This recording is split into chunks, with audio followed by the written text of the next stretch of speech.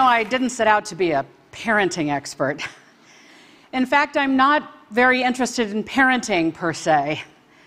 It's just that there's a certain style of parenting these days that is kind of messing up kids, impeding their chances to develop into their selves. There's a certain style of parenting these days that's getting in the way. I guess what I'm saying is we spend a lot of time being very concerned about parents who aren't involved enough in the lives of their kids, in their education or their upbringing, and rightly so. But at the other end of the spectrum, there's a lot of harm going on there as well, where parents feel a kid can't be successful unless the parent is protecting and preventing at every turn, and hovering over every happening, and micromanaging every moment, and steering their kid towards some small subset of colleges and careers. When we raise kids this way, and I'll say we, because Lord knows in raising my 2 teenagers, I've had these tendencies myself, our kids end up leading a kind of checklisted childhood. And here's what the checklisted childhood looks like. We keep them safe and sound, and fed and watered. And then we want to be sure they go to the right schools, but not just that, that they're in the right classes at the right schools, and that they get the right grades in the right classes in the right schools. But not just the grades, the scores. And not just the grades and scores, but the accolades and the awards, and the sports and the activities and the leadership. We tell our kids, don't just join a club, start a club, because colleges want to see that. And check the box for community service. I mean, show the colleges you care about others. And all of this is done to some hoped-for degree of perfection. We expect our kids to perform at a level of perfection we were never asked to perform at ourselves. And so because so much is required, we think, well then of course we parents have to argue with every teacher and principal and coach and referee and act like our kids' concierge and personal handler and secretary. And then with our kids, our precious kids, we spend so much time nudging, cajoling, hinting, helping, haggling, nagging, as the case may be, to be sure they're not screwing up, not closing doors, not ruining their future, some hoped-for admission to a tiny handful of colleges that deny almost every applicant. And here's what it feels like to be a kid in this checklisted childhood. First of all, there's no time for free play. There's no room in the afternoons because everything has to be enriching, we think. It's as if every piece of homework, every quiz, every activity is a make or break moment for this future we have in mind for them. And we absolve them of helping out around the house. And we even absolve them of getting enough sleep as long as they're checking off the items on their checklist. And in the checklisted childhood, we say we just want them to be happy. But when they come home from school, what we ask about all too often first is their homework and their grades. And they see in our faces that our approval, that our love, that their very worth comes from A's. And then we walk alongside them and offer clucking praise like a trainer at the Westminster Dog Show. Coaxing them to just jump a little higher and soar a little farther day after day after day. And when they get to high school, they don't say, well, what might I be interested in studying or doing as an activity? They go to counselors and they say, what do I need to do to get into the right college? And then when the grades start to roll in high school and they're getting some B's, or God forbid, some C's, they frantically text their friends and say, has anyone ever gotten into the right college with these grades?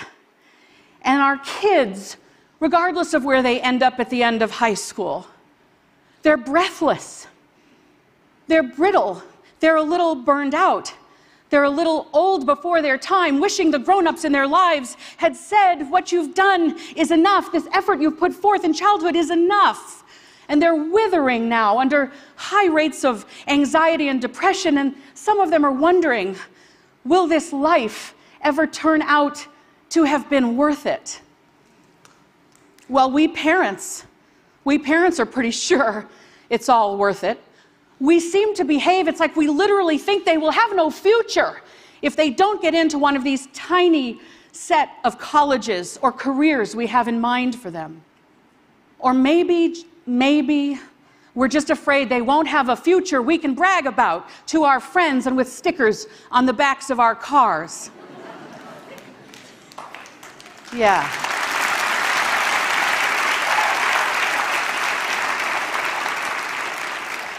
But if you look at what we've done, if you have the courage to really look at it, you'll see that not only do our kids think their worth comes from grades and scores, but that when we live right up inside their precious developing minds all the time, like our very own version of the movie Being John Malkovich, we send our children the message, hey kid, I don't think you can actually achieve any of this without me. And so with our overhelp, our overprotection, overdirection, and handholding, we deprive our kids of the chance to build self-efficacy, which is a really fundamental tenet of the human psyche, far more important than that self-esteem they get every time we applaud. Self-efficacy is built when one sees that one's own actions lead to outcomes, not... There you go. Not one's parents' actions on one's behalf, but when one's own actions lead to outcomes. So simply put, if our children are to develop self-efficacy, and they must, then they have to do a whole lot more of the thinking, planning, deciding, doing, hoping, coping, trial and error, dreaming and experiencing of life for themselves. Now, am I saying every kid is hardworking and motivated and doesn't need a parent's involvement or interest in their lives and we should just back off and let go? Hell no. That is not what I'm saying. What I'm saying is when we treat grades and scores and accolades and awards as the purpose of childhood, all in furtherance of some hoped-for admission to a tiny number of colleges or entrance to a small number of careers, that's too narrow a definition of success for our kids.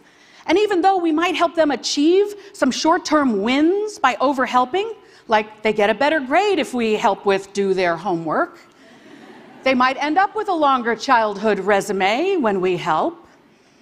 What I'm saying is that all of this comes at a long-term cost to their sense of self. What I'm saying is we should be less concerned with a specific set of colleges they might be able to apply to or might get into, and far more concerned that they have the habits, the mindset, the skill set, the wellness to be successful wherever they go. What I'm saying is our kids need us to be a little less obsessed with grades and scores and a whole lot more interested in childhood providing a foundation for their success built on things like love and chores.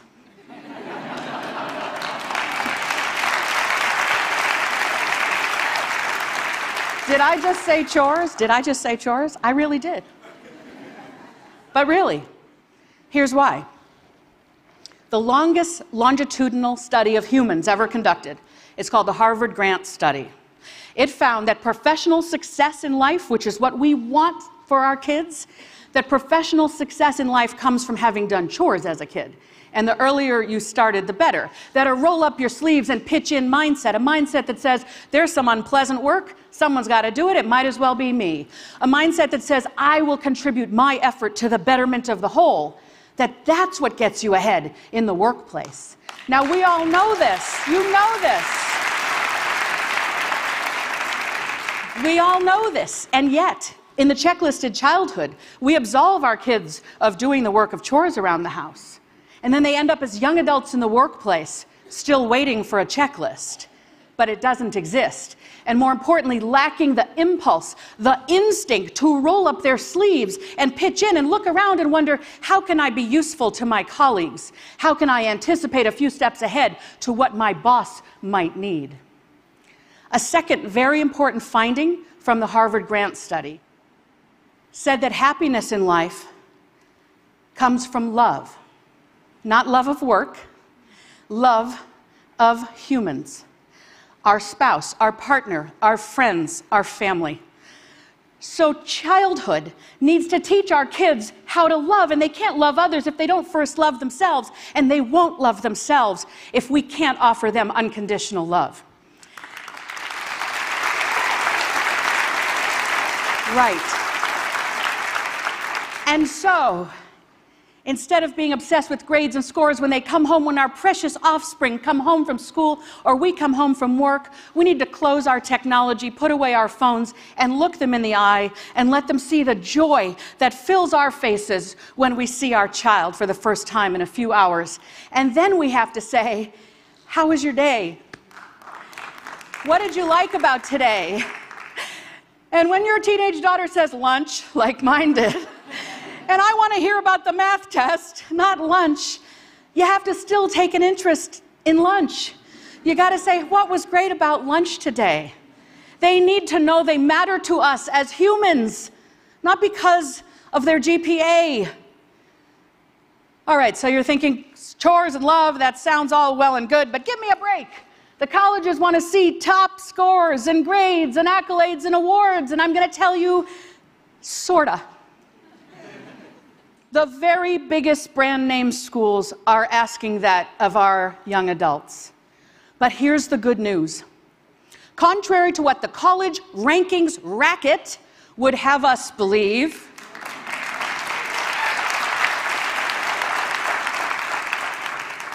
you don't have to go to one of the biggest brand name schools to be happy and successful in life. Happy and successful people went to state school, went to a small college no one has heard of, went to community college, went to a college over here and flunked out.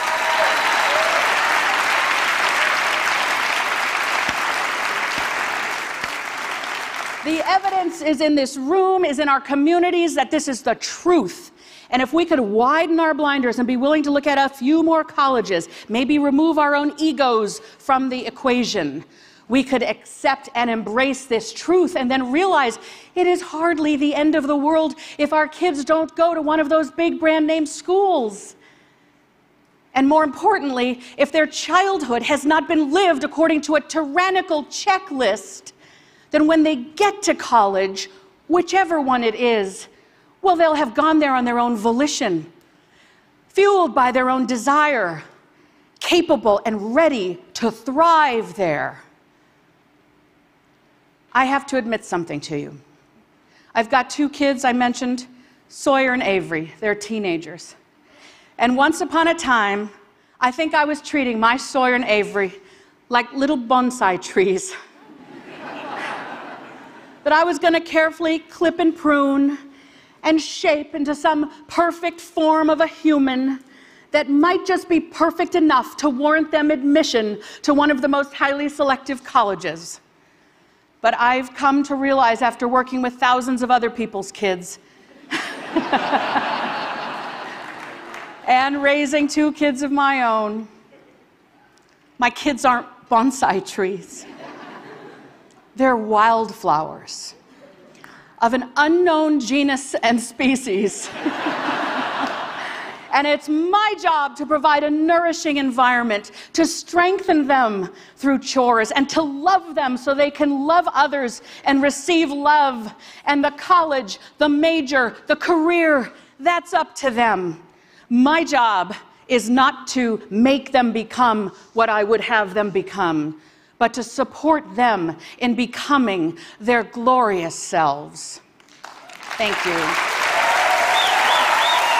Thank you. Thank you.